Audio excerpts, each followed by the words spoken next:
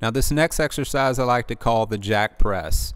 In this particular demonstration, I'm using a pair of 5-pound dumbbells, and the reason I like to use the weights is because it forces my heart to really have to work hard to keep up with the demands that I'm putting on my body. Similar to a jumping jack, but the difference is that instead of bringing my hands together in a sweeping motion at the top, I'm pressing the weights straight above my head and exhaling out as I push the weights above my head. This is a really great exercise for getting the heart rate pumped up and also getting you fired up about your workouts, the jack press.